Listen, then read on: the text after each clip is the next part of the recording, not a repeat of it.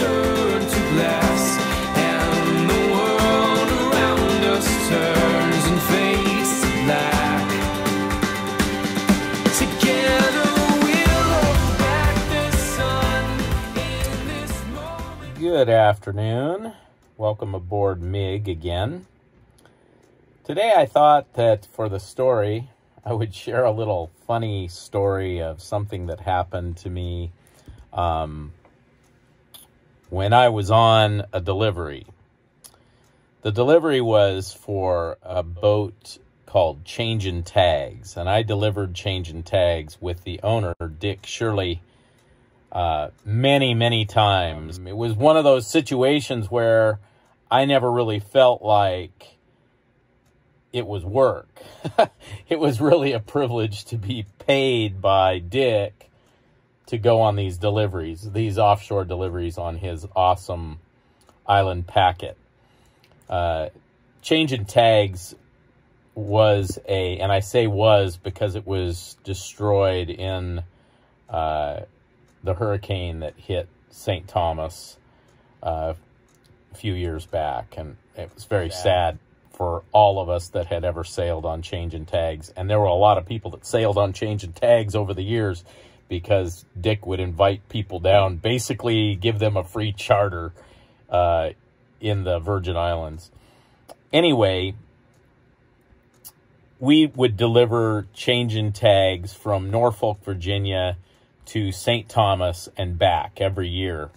And I don't remember how many years I did that, but suffice it to say that Dick and I, and both of my kids, Jimmy and Emily, have a lot of time offshore together. I would go anywhere in the world with Dick. I hope he comes along on at least one passage of my trip around the world, although MiG is pretty small. So Dick was a submariner before in the Navy, so this little boat shouldn't be a big deal for Dick. Anyway, back to the story. Well, this story is about refueling your boat, probably 800 miles offshore, at least 600 miles offshore. So we were on one of our normal deliveries from Norfolk to St. Thomas, and the wind died. And keep in mind that while I tend to sit still when the wind dies and wait for the wind to pick up again, this was a delivery, and Dick was paying me for every day that we were offshore. So he was financially motivated to keep the boat moving. Not just that, but I'm sure at that point, I don't remember, but I'm sure he already had some friends that were going to meet him to sail down in the Virgin Islands.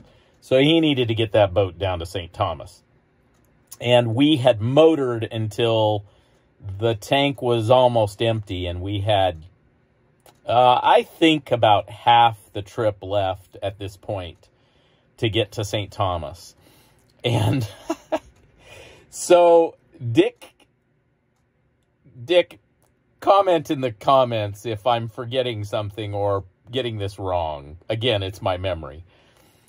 But if I remember right, Dick came up and asked me if it was true that, and I may have told him this before, but the way I remember it, he asked me, is it true that if you need some provisions or toilet paper and you call down one of these big ships that's passing, that they help you?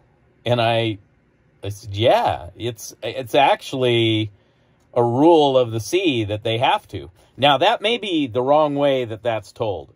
It may be that that's exactly opposite, and I asked Dick that. I don't remember. Dick, comment in the comments. Anyway, we decided that we were going to hail a ship that was on AIS and tell them that we were almost out of fuel. And it just so happens that that ship was coming fairly close to us. It wasn't going to hit us, but it was within a couple miles CPA. So we got on the radio and radioed the ship, and we said, hey, we are just sitting out here, and we're out of fuel, and so we can't move out of your way. And he answered, the captain answered, do you need fuel? And we said, yes, we cannot continue motoring toward our destination if we don't get more fuel. Now, we could have sailed, but we left that out. We just said we can't continue to motor to our destination without more fuel. And there was no wind, so we truly were just sitting there. That is the truth. And the captain said, if we were to give you some fuel, would you be able to continue towards your destination? And we said, yeah.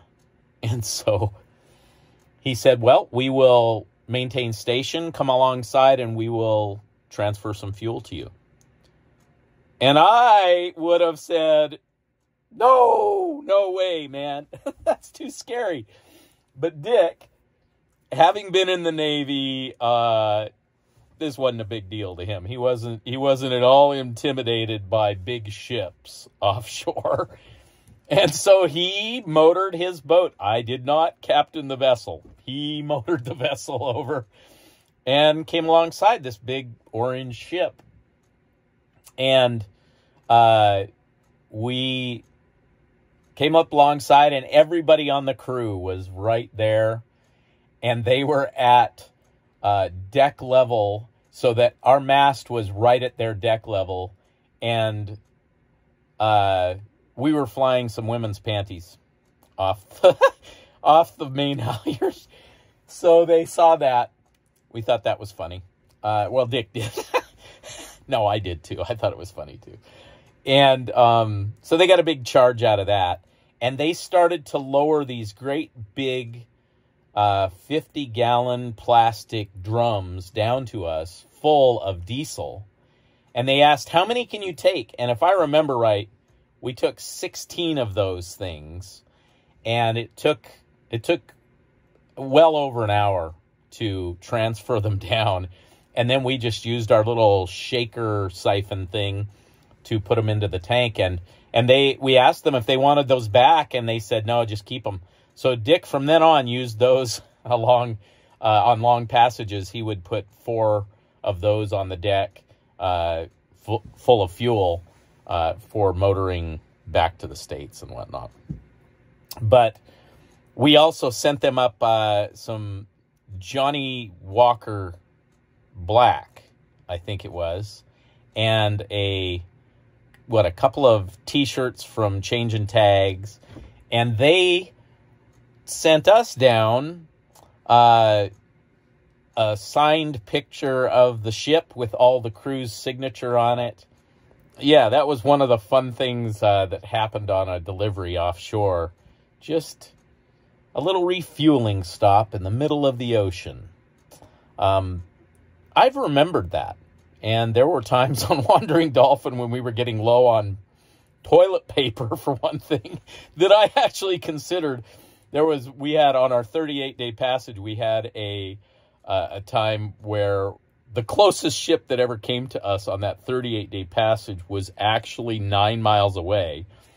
And it was still over the horizon, but they called us on the radio and stuff. And I contemplated asking them for some toilet paper, but I didn't in the end. And I didn't, not because I thought I shouldn't, but because I was too chicken to motor my boat up next to a huge tanker offshore. Dick, you, my friend, are the boss. Hope you come along on some of my voyage. I would love to sail with you again anytime. That's it for Mig this time. We'll see you on Friday with the final bowsprit video. It's the installation of the bowsprit. Probably some of you are going to go, why did you do it the way you did it? It worked. Also, I had to make the chain plates for the side because I'm changing the bowsprit so that the end of the bowsprit is actually used so that I can switch it to a Solent rig. So I had to make some little bronze chain plates and install them. And so that's also in this next video on Friday. which will actually be tomorrow because this will get out on Thursday. So thanks a lot. We'll see you tomorrow.